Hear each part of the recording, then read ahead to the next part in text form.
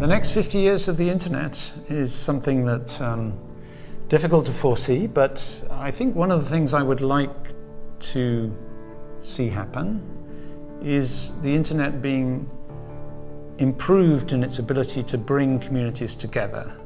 So I think, this was something that one hoped would happen and almost expected would happen from the beginning. And to some extent it did. But I think actually we've seen trends which have been counter to that, and perhaps partly informed by machine learning. Partly we probably leave to blame in that sense. But I think there's definitely a big question about how communication tools can be, let's say, formed, emphasized, used in a way that actually will enhance people's ability to understand other people. The last remaining parts of the world need to be included into the internet.